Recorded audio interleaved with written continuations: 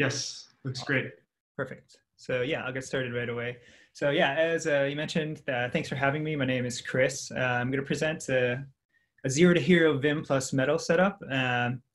Just to give a little bit of background about myself and who I am. I actually grew up in Wisconsin on a dairy farm. Then I studied international relations. Then I, after grad school, switched to development, and now I'm based in the Netherlands, and I work as a software engineer at Untitled Labs. We do a lot of Scala development and other JVM-based things as well.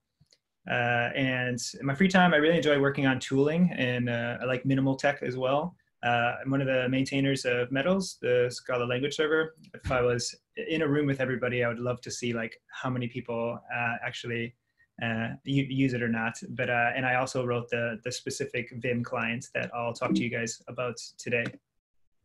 So my goals, first of all, my goal is not to have everybody switch to Vim and to use Metals. If you have a development environment that you're happy with, that's totally awesome. Like that makes me really happy. But one of my big goals is to show that Vim is not only just a viable editor for Scala, but it's really well supported and actually feature rich, both because of some of the clients we have and also Metals as well. And then also I want to show how fast it is to get up and running with Metals and Vim. I think some people kind of get turned off a little bit by just hearing Vim and Metals and like think it will take a bunch of work to get set up, but that's just totally not true. You can get set up really quickly.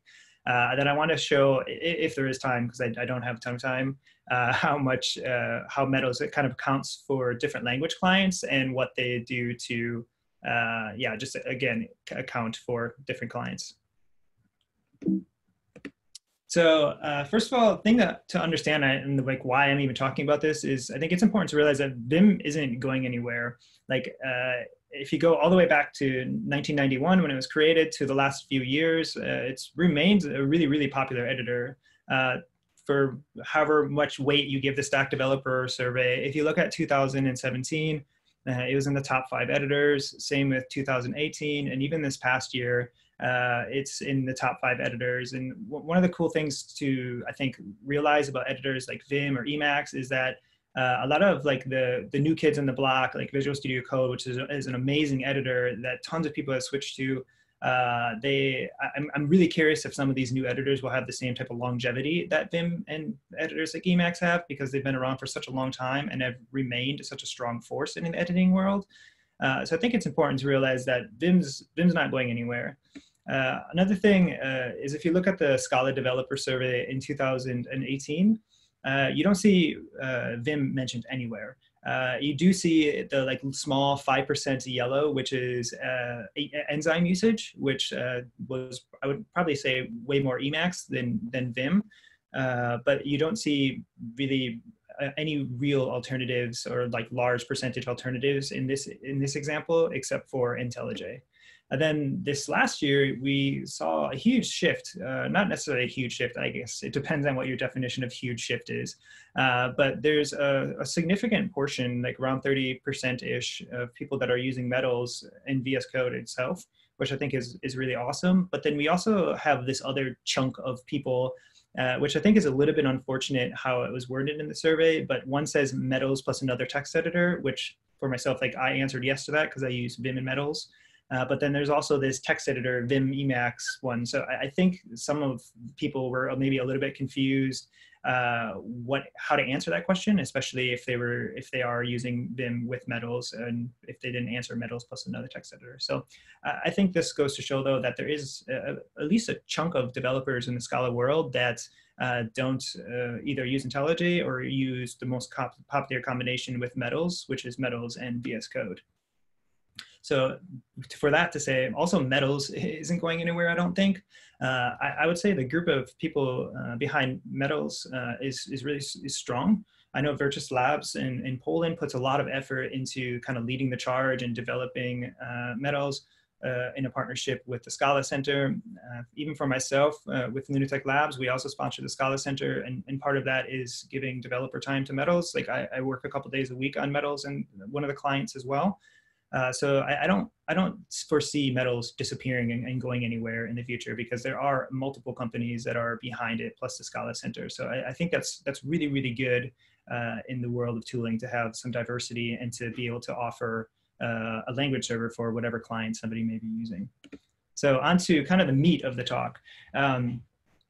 I think when people hear, again, Vim and metals, they get a little like, oh, like, how do I set this up? How do I go about it? And I think part of the reason for that is that in a lot of the other clients, like VS Code and stuff, you have the LSP clients. And sorry, let me step back 1 second too. LSP stands for Language Server Protocol. So if people aren't familiar with that, it's basically the protocol that metals and other language servers follow to be able to provide everything from diagnostics to code completions and to other things to whichever client it is using that uses it, that speaks LSP. And in a lot of cases, like VS Code, for example, LSP is sort of baked into the editor. But for example, with Vim, it's not the case. So you actually have to have another extension to implement the LSP protocol. And that's where it becomes a little bit difficult, because as you see on this screen, we have like 4 or 5 different options of clients that implement LSP. I'm going to be doing a longer talk on this later on in the year at Scala Days, actually, that we go like really in depth into development in Vim for Scala. But the really short of it is the top one is one that I recommend for somebody who wants like a big, like an in-depth experience with Vim, more similar to VS Code, I would say, where you have just a lot of extra features. And then a more minimal one that I think is really great is Vim LSP, which is about halfway down on the screen, which is written fully in Vim script. And then probably the most exciting one, in my opinion, is the bottom one, which is the LSP client, which is actually built into NeoVim, which is kind of a whole topic on its own. So coc.metals is the official extension for coc.neovim, which again is one of the options for the LSP clients in Vim. It's also the one that we recommend to use and metals. If you read the metals documentation, it's listed there as the recommended one. I also wrote it, so I love the feedback about it and people using it, because I think it also gives you the most rich experience. And COC stands for Conqueror of Completion, by the way. It's actually a really crazy library, because basically like one person in the beginning just took VS Code internals and ported it over to Vim. And so you can actually, that goes into kind of a segue. The reason why we chose coc.neovim to make the metals extension for Vim is because we can share the internals of our VS Code extension with the internals of our COC extension. So we literally just swap out the APIs and it works really well. So I don't want to touch a lot on like some of the basics that you might expect to work, like things like code completion or find references or go to definition, but I want to do a quick overview of some of the things that you may not expect Vim to be able to do or this extension to do, but I think it is pretty neat how it works out. So first of all, one of the things we really wanted to do is, like I said, make the installation really simple. So all you literally need to do is add the plugin and the coc.neovim plugin. If you're familiar with like Vim plug and stuff, you could use that. Then you paste recommended mappings into your vimrc.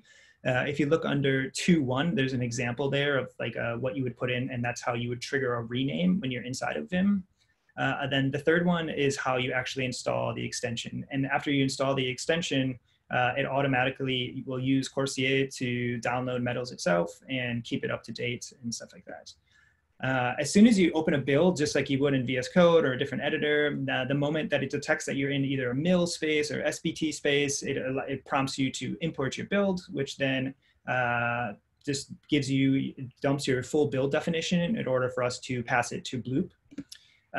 Code actions, there's only 2 code actions in metals right now. One is the one you're seeing on the screen where something's not in scope and you could trigger a code action to bringing in scope. And the other one is implementing abstract members that are missing in a concrete class. Oops, wrong way.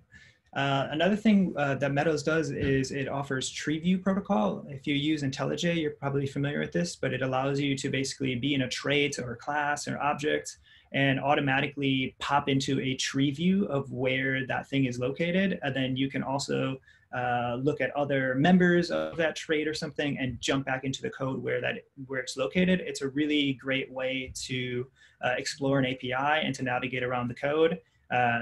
Somebody actually sent in a pull request and just like implemented this entire thing in the extension. So it was incredible how much work they put into it, and it works really, really well. Worksheets is another one that has like become one of my favorites. It basically will allow you to run evaluations similar to a REPL right in your editor. And this is using NeoVim here. One like small thing to remember is in some of the editors that don't support virtual text, which is like the thing on the right-hand side of the screen you're seeing where you like it's on uneditable text. We use comments. We just kind of embed comments at the end of the line. So this is using NeoVim where they do have virtual text, and it is embedding them as virtual text. And then you can do a hover on it and see the full outputs. I'm going to try to hurry up really quick because I'm already out of time. But there's a lot of configuration options. You can do everything from setting your Java home to setting a custom mill script to a whole bunch of different stuff. Everything that you could do, for example, in VS Code that you're familiar with metals, you can do in Vim as well.